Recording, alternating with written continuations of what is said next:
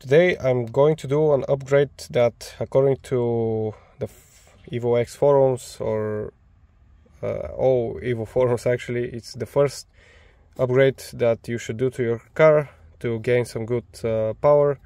But if you followed this channel, you know that I'm already on basic bolt-ons, but I haven't yet upgraded the boost controller. So here is one.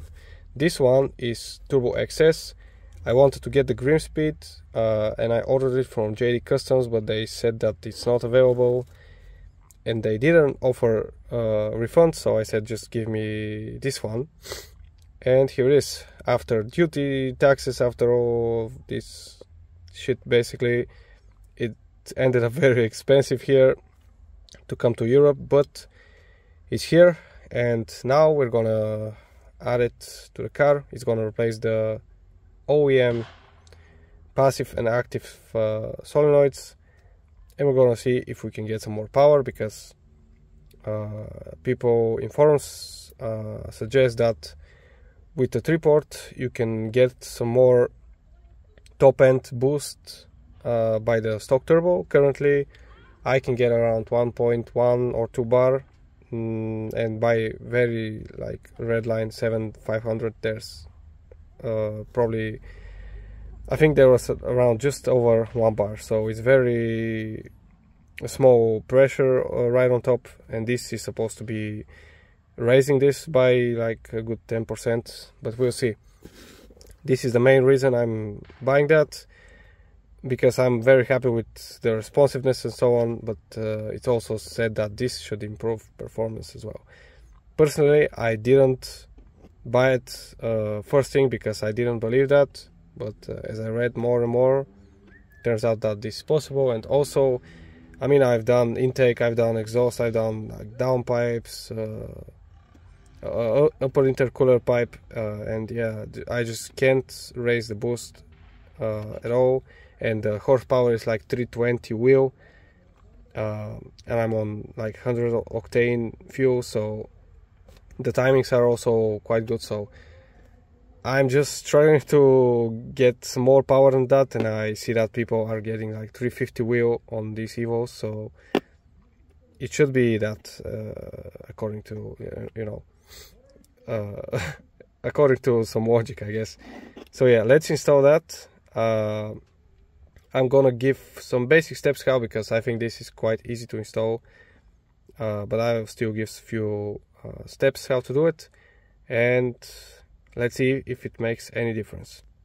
Alright, so this didn't come with instructions, but as you can see, this is rebranded Mac boost controller. So I tried to search online, and what I found is, and I'll show on the screen. So if you're running an external wastegate, so different turbo, I guess, port 1 and port 2 are gonna be your inlet. So let's say this is gonna be the turbo, this is gonna be the wastegate, and this is gonna be the vent to atmosphere. If you're running internal wastegate, like I am on my stock turbo,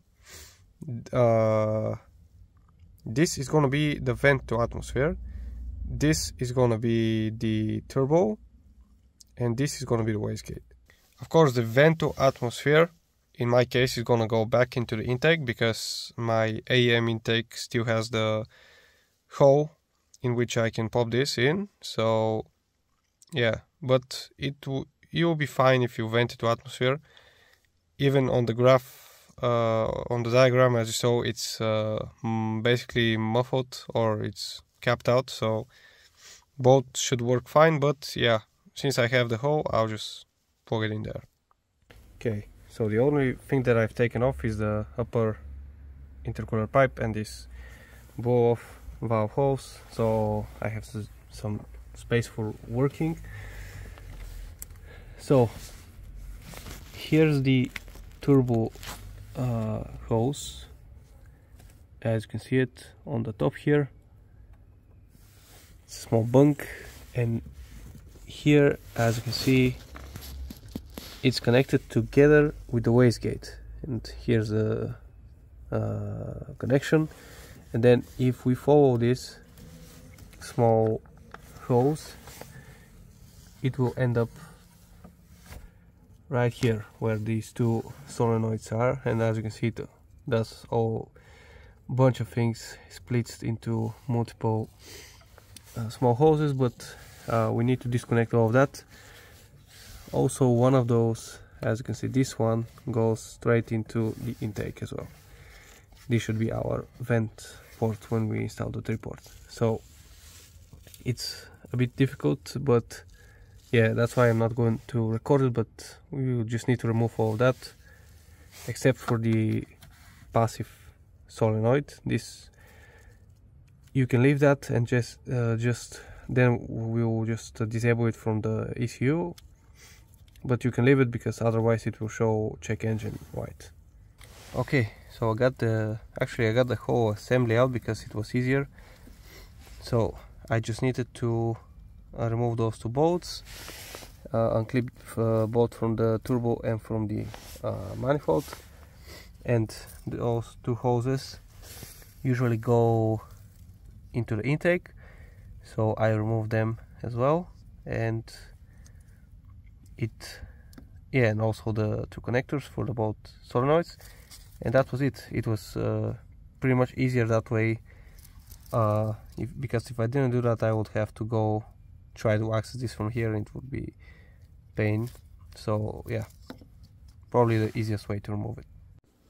And here in one of these hoses, as you can see, here's the infamous boost peel. I think this was the one that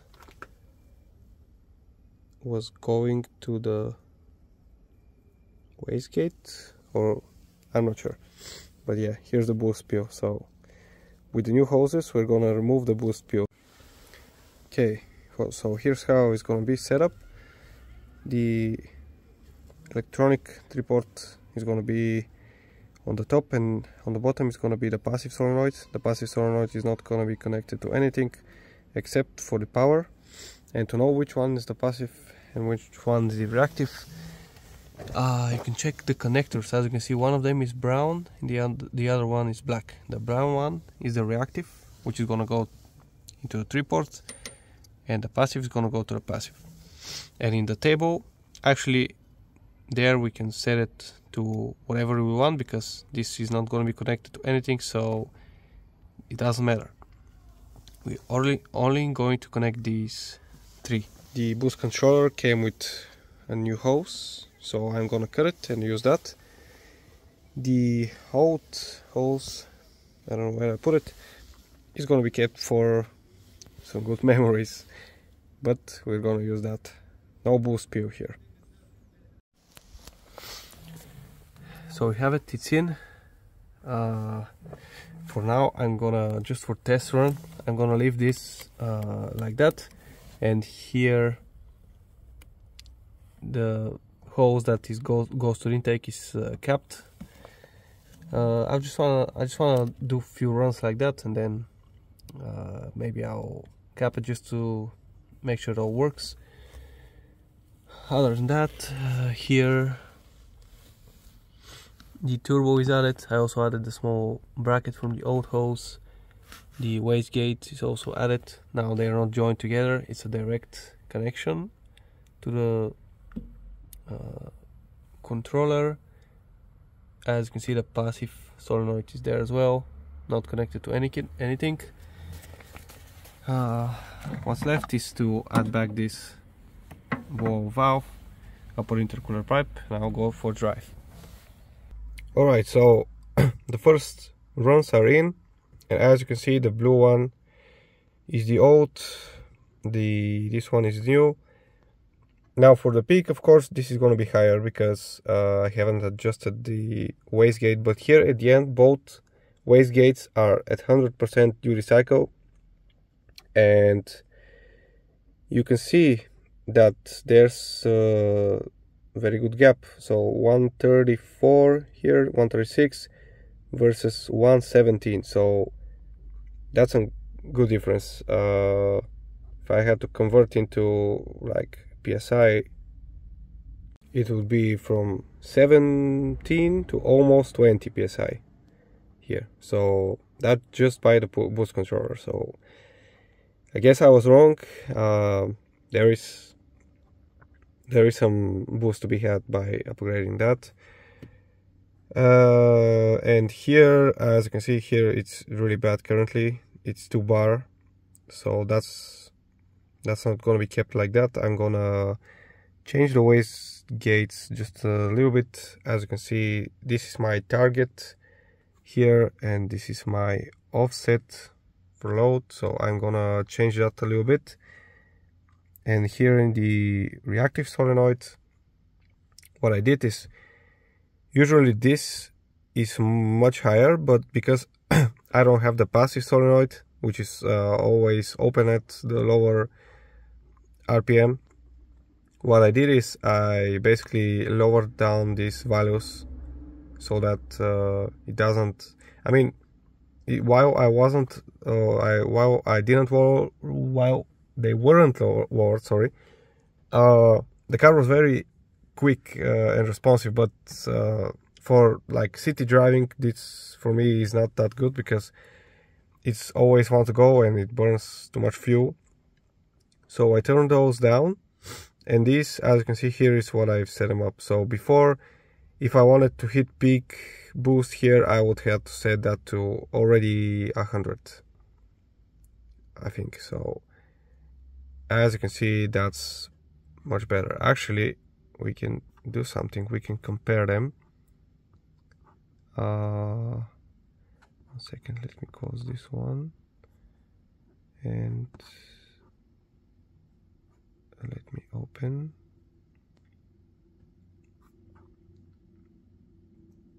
And let's compare. Oh, they were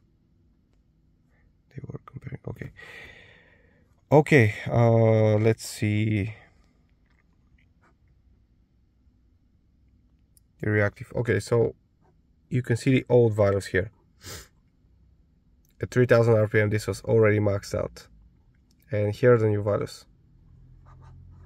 So as you can see, this one here is lowered from the old one, but as I said, this is due to like city driving being too fast. But yeah, here, and I even need to lower it even more because as you saw, it is a bit too much. It is hitting 2 bar, and that's a bit too much for me. Here is where I'm gonna probably increase it to 100 at the higher RPMs to get some more boost there, but this needs to be lowered. Other than that, I think I'm pretty close to having it tuned up properly, because the car drives quite well with these settings here, and it is faster. I don't know if you saw in the dyno, the blue one is the old one, and the orange and green are the new ones. And as you can see here at the 5000 RPM, we went from exactly 5000 RPM, we went for 290s, from 297 to 315. So that's some good power, and that's at the mid range, which is usually where you like stop accelerating. But here as well, as you can see, 314 to 340. I mean, that's, of course, it's a virtual dyno, take it with a grain of salt, but there is some improvement. I don't know if it's as much as this, because as you can see, the boost is not that much more, but there is an improvement. Torque as well, as you can see, peak torque, but actually we're going to reduce that, so don't look at that. I'm gonna do a few more runs here because 2 bar is a bit too much. One, as you can see, I had it tuned before to 1.7 bar, and I was happy with that. As you can see, I was getting 424 Newton meters. Now it's like 450, which is not bad, but I would like it a little bit lower. Other than that, this is pretty much exactly what I was aiming for, to improve the top end power, because as you can see it was very flat here. Not that it isn't right now, but yeah, as you can see the curve goes a little bit higher. And yeah, with that being said, I think now my car does match what people say on forums they can do with both tones. I have the catback, full exhaust from even different tubular manifold to the catback, an intake, upper intercooler pipe, and a tune. I think that's what I have. I don't have the intercooler yet. I don't know if that, it will probably bring some more power because it will cool the temps a little bit more, but yeah, I'm gonna do a few more runs, try to see if I can improve this a little bit, and I'm gonna call it a day. So it's been a few months and I just decided to edit the video, and I found out that there's no outro, so let me film one quickly. So the video was shot in October 2023 and today is June 12th 2024. So since then I haven't done too much to the car except for finalizing the tune and making few changes. I mean, there are cheap changes, but in terms of power increase I haven't done anything. So yeah, the red one is basically the finalized tune settings. So 356 471, of course take it with a grain of salt, that's a virtual dyno. The other one is actually with my new rims and brakes, so they are in total around 8 kilograms lighter than the OEM Enkis. So I got the RPF ones, changed the Enkis, and then I got the gyro disc brake discs. So stay tuned for that if you're interested, but here's a little spoiler alert. They make incredible difference in terms of drivability and acceleration and power. But yeah, to summarize that, yes, we did increase the power significantly from 320, I think it was, before I got the boost controller, to around 350 something horsepower. So yeah, very worth it. I was wrong again.